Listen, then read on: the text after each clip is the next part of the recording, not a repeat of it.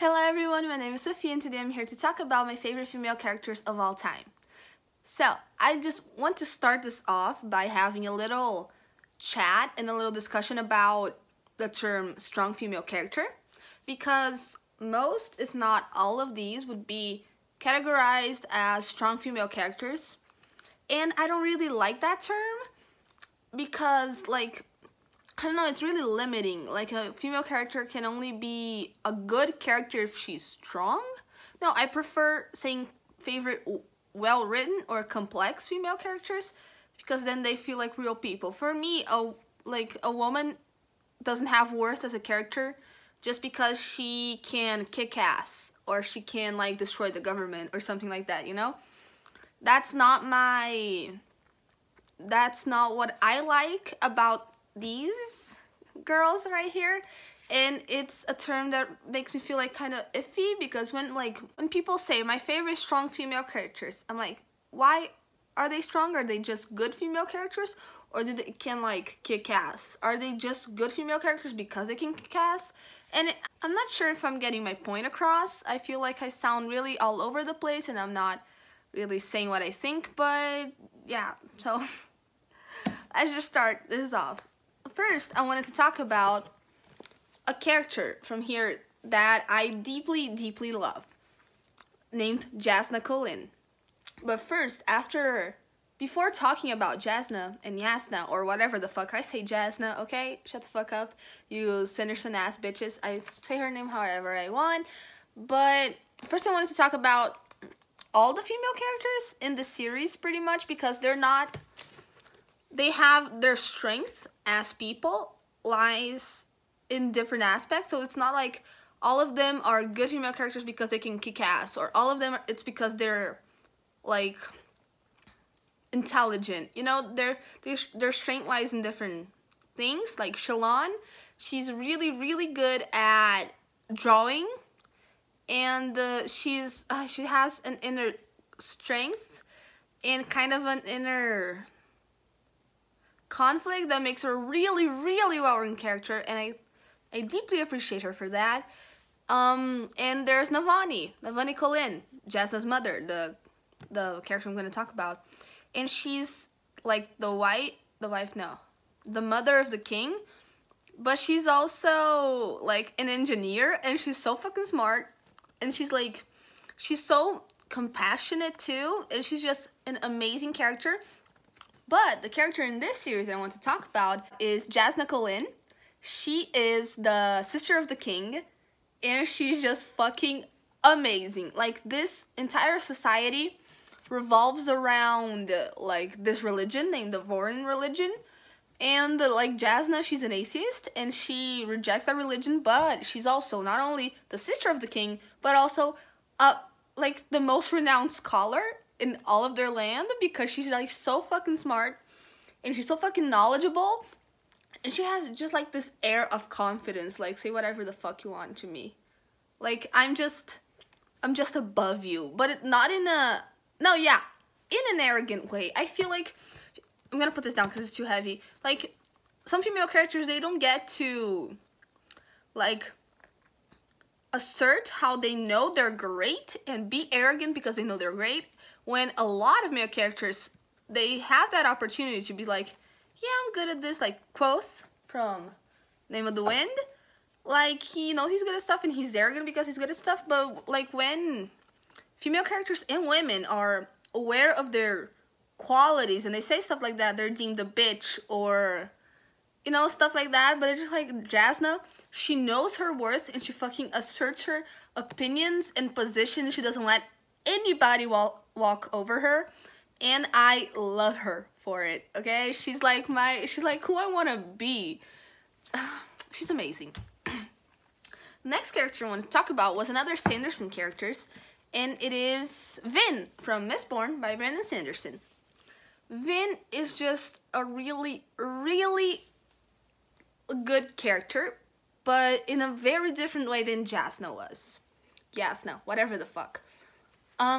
Because Vin has a character arc, and she comes from a character trope and archetype that I really, really love, which is rags to riches and a street thief.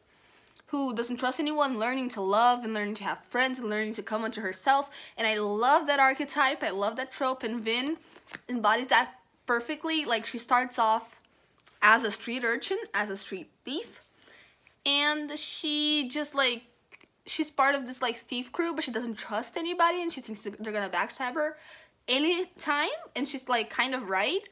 But when she goes to this other guy's crew, Kelsier's crew, which is like the plot of the book, that she joins Kelsier's crew to overthrow the empire, the evil empire. When she joins them, she learns, like, she develops such a beautiful relationship with Kelsier, and she starts coming onto her own as a person, and as a person, as an individual, as a fighter, and it's just so beautiful to read about, and I love it.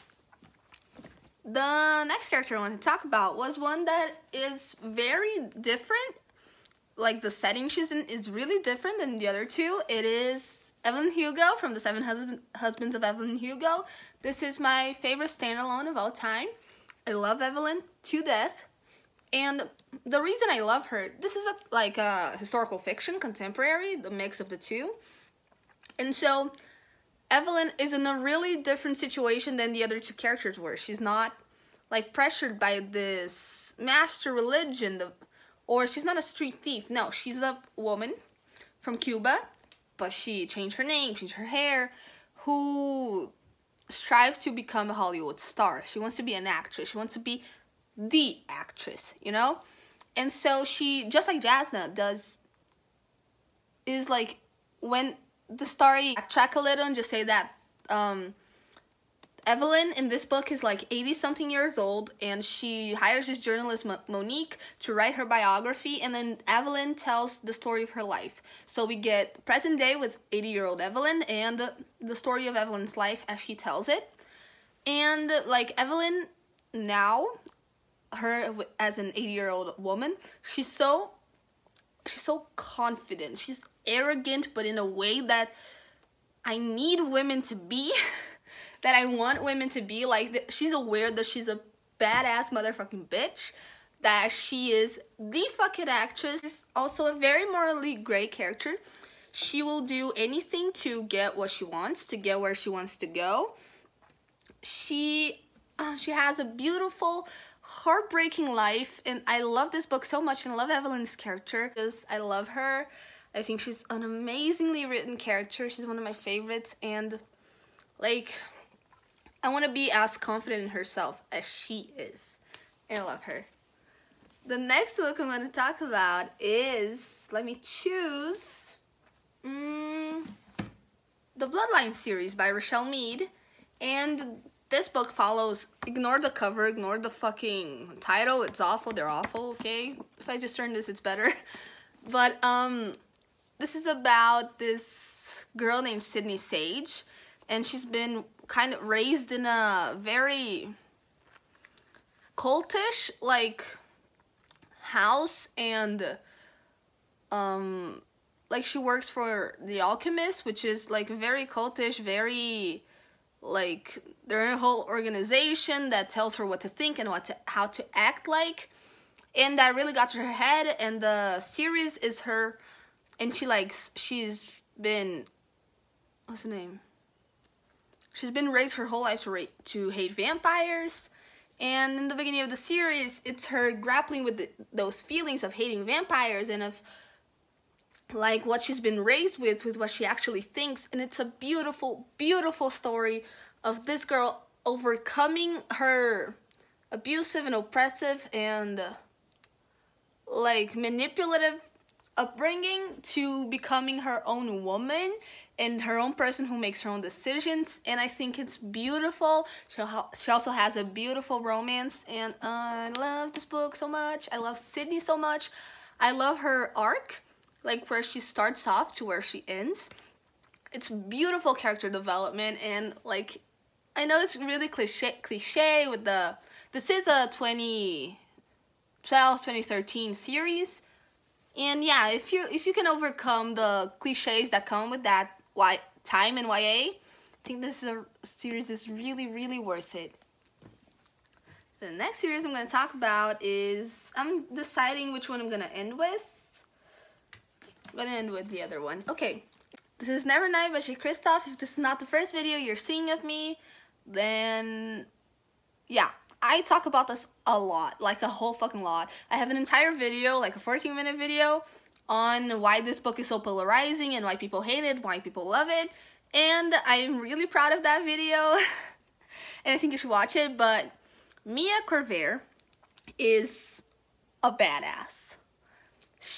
I think she's a really complex character, and I can't really talk about all her complexities right now, because I've reread the series a whole lot, and I feel like I understand this character like no other, and like no other character, not no other person, but like no other character I've ever read about. And I think it's just, her arc is so beautiful, and her, okay, let me just tell you a little bit what this is about and why she's amazing. Mia got her entire family killed by these like 3 guys in this republic, and she vows to like kill them back. So she goes to an assassin school and trains so she can be able to avenge her family. It's pretty much it, the basis of the story. But there's also a lot more nuance, and this world is really, really grim dark. It's really dark, it's really gritty, it's brutal, and Mia has been raised in that world, and to think that what she's doing is okay, and just because that was done to her, it's okay for her to do it to another. And it's really, she has a companion shadow cat who eats her fear, and so we have really good and interesting discussions and like inner monologues about what her lack of fear is doing to her recklessness and to her person, and isn't fear like a major part of like your own personhood, and what is she without it? And it's also beautiful, like she's thinking like, Skava took everything from me, like this guy she wants to kill. Skava took everything from me, but for me to kill him, am I not taking everything from a lot of other people too? And I think it's really interesting discussion in Mia's growth. I think it's beautiful, it's amazing. Like, you might think she's being a hypocrite in the beginning of the story, but the other books really wrap that completely. Mia realizes what a hypocrite she's being, and it's beautiful, and I love it so much. It's my favorite series of all time. Okay, get on it. And then the last book I'm going to talk about is another book that I've talked about quite a lot here on my channel, especially regarding the characters and the romance and all that, but it is Red Sister by Mark Lawrence. And I wanted to talk about not 1, but 2, and maybe 3 characters here, but mainly 2. Red Sister is about this little girl, Nona, who got saved of execution by this abbess of the convent, and she's taken to the convent to her safety and to train. And there's the reason she was hanged is like coming back to haunt her, and people are trying to kill her, and it's about her and her relationship with the girls in the convent and her life at the convent. And it's beautiful. I love the series. One of my favorite series of all time. I have tabbed all of the books in the trilogy. And, okay, Nona is one of the best written characters I've ever read about. And she is one of my favorite characters ever. And the reason why is because, like, she's just so well written, so well realized. She's not necessarily a good person in our world, but in her circumstance, in her world, she's just such a ray of sunshine in the midst of all that horribleness. And the thing she values most is her friends and her found family. So if you like that trope, this book, man, it is it for you. Which I love that trope. And she's just beautiful the way she deals with her fear, with her feelings, like she is a monster. And her life at the convent is just beautiful. It's amazing. Her growth, because this book starts with her being like 9 or 10, and the last book ends with her being 18. So yeah, it's really good, and it's really interesting and beautiful to see her grow up and become that badass motherfucking woman, because man, this book is just so amazing. And the other character I want to talk about is Abbess Glass, the woman who took Nona from her near execution to the convent. She is the abbess of the convent, abbess. I have no idea how to say that word. I only read it, and I'm Brazilian, so that helps.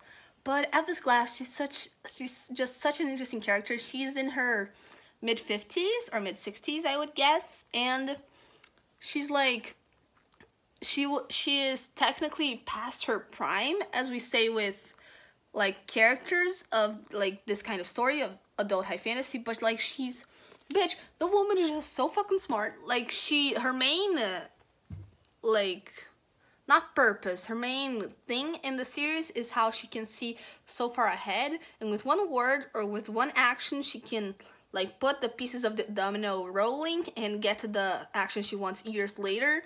And it's just so interesting to see her manipulating people and manipulating the pieces on the board to get to what she wants. And even like, and it's so beautiful, like even before Nona like really knows, she's being manipulated by Glass too. But Glass is not just a manipulator, a bad person. No, she just knows what she wants and what she needs, and she does everything to get it, and it's for the good of the convent. So she's a really interesting character.